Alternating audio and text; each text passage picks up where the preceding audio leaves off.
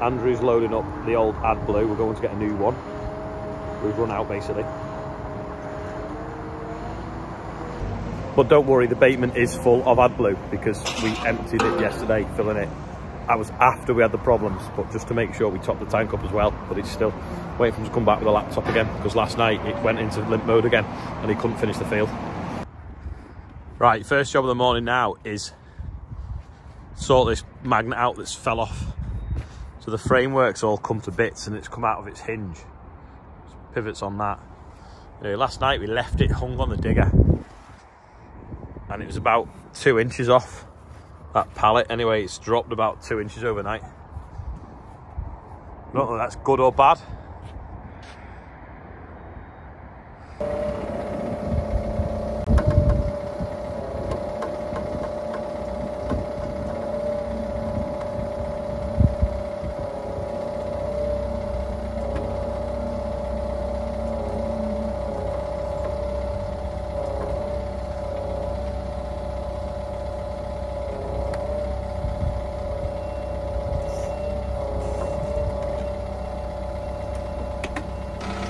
Right, we've got it sat a little bit square. If we started up and used the hydraulics, hopefully we can lower the frame back onto the hinge, push it all square, fold it round, strap it up, take it to the workshop and weld it. We've manipulated it with the 2 diggers and the digger and the Merlo and the rams, and we've got it on the bottom peg. We're now going to crowbar it into the top peg and then try and get it back together so we can weld all this up. Rob's doing his Dukes of Hazzard getting in the Merlo. Struggling a bit here to get this to line up. Got a faithful ratchet strap, but it's not strong enough. And we ended up with that spiking through here.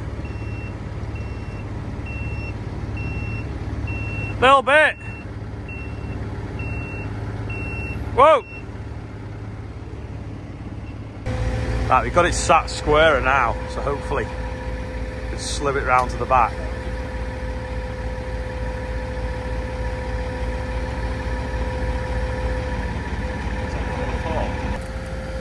Concentration on Frank's face as he slews tracks.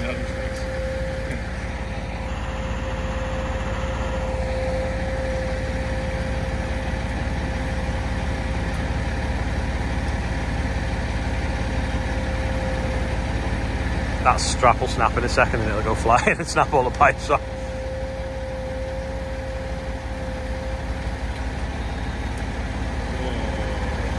Sorry, you can slew the grab. Little tiny bit, Frank.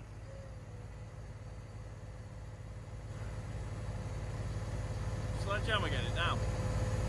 Sorry, it's going, it's going. Go on, go on, go on, go on. Whoa! That's it. Just back off slightly now. Let go there, now. No, Frank, back off first. Right, I need to tap it with a sledgehammer. With a lot of wiggling and jiggling and a couple of telehandlers and a digger, we've managed to get the hinge back in. So now we just need to take it round to the workshop, jack it all up and weld it all so it won't fall down. Anyway, John Deere are here this morning now, trying to find out. We think it's the sensor that reads the AdBlue quality that's acting up. Put the AdBlue tank off. What, which sensor are you changing? That one or that one? The whole sender. Oh, the whole lot? Yeah. That looks expensive. Is that not like sugar stuck to it? No. No, that's what they usually like.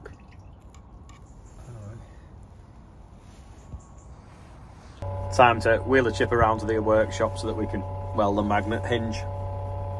Put it on the Merlo now. Off we go. Andrew's putting the mudguard on the Xerion. Don't know if you can see him. No, probably not. Andrew's going sledging. Paul's here. That noise was a bearing that had picked up. We've sorted that now.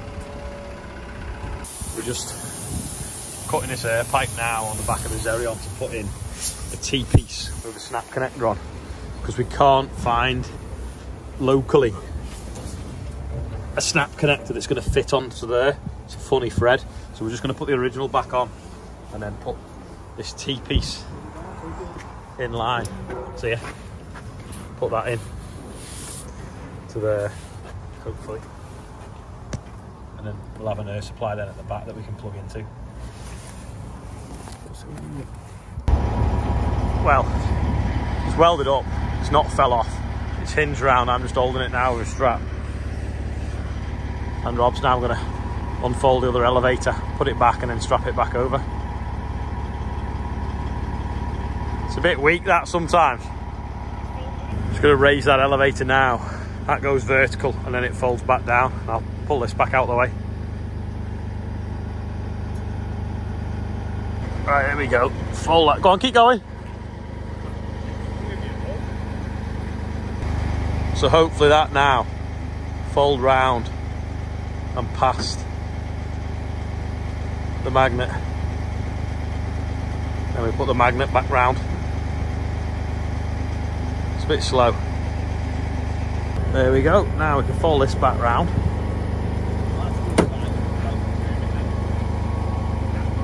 And tie it back up again. There we go. That belt's running that we fixed yesterday. That belt's running. Magnet's running.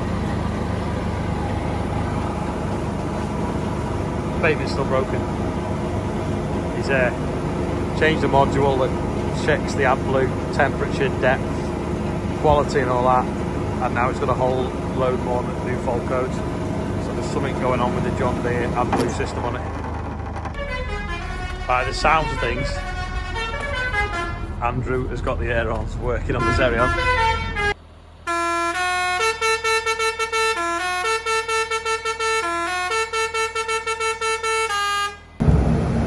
Right, Andrew's just going to go and road test it now, hopefully.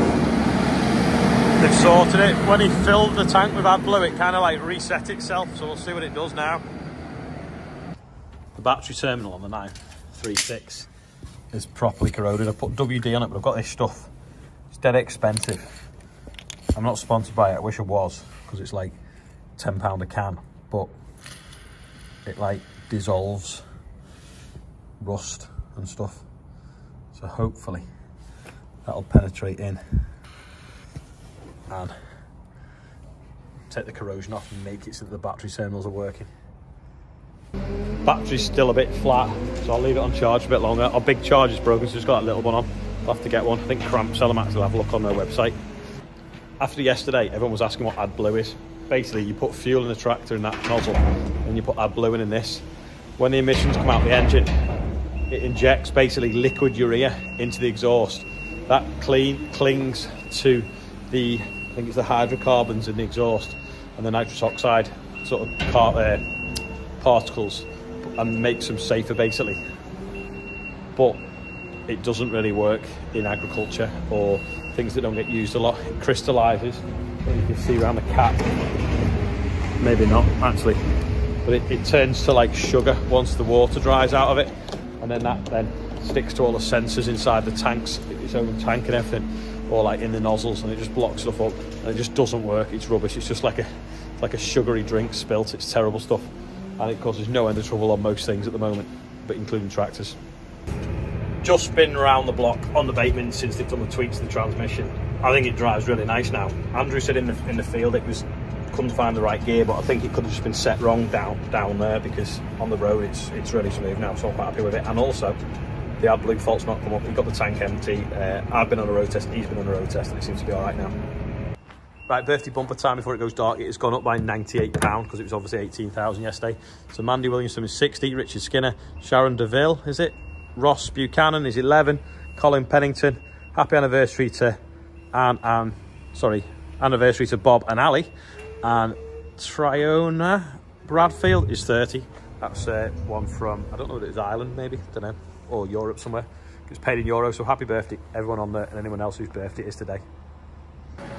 Just starting to go dark now. There's a wagon here for wheat, so we're just loading it up now. This is some that are sold very well, at over £300 a tonne. The problem is now, it's only, see my dad telling the wagon to get over because he needs to move his wood chip. I don't think he realises that he can't go much further over because the chip is there. Yeah, the problem is now it's worth like £240 a tonne, which is absolutely rubbish. I've been saying this all week, but it's now time to put the lights on. Ian's on the night shift doing some postage and packaging. Look. On the night shift. Look how busy we are. I'm happy, by the way, that we've got it. Keep it coming. I like working. We're working past 5:30 as well, putting these lights on this tractor. There's 1,000 there. So we're putting sticky bobbles on them bits, and then we've got bungee cords over the bonnet and cable ties. We're going to go up right on the cab now. Lights taking shape now. Kim from class has come to supervise, though she can't reach the top of the wheel. She is actually stood next to it for scale.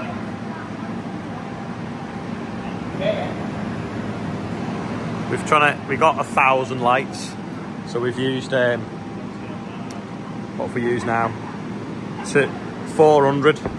We got another 600 to go, so we'll have like another 200 on the bonnet, and then maybe 300 on the bonnet, and another 150 for the other side. Now we've put about half the lights on, and Rob's got his new phone, so he's playing with his new phone. Still not an iPhone though. It's better. Right, I've had enough for today. So's Rob. I think I'm coming down with like a cold or something because I've been on a plane, so I'm only feeling about 60% today. We're not doing this for ages. How's everyone else feeling? Let us know in the comments. How are you, Rob? Pretty good. Now the chip's fixed, 80%. And he's got a new phone as well. Don't forget to follow him on Instagram, ladies. Right, I'll see you tomorrow. It's a chipper as well, not a shredder.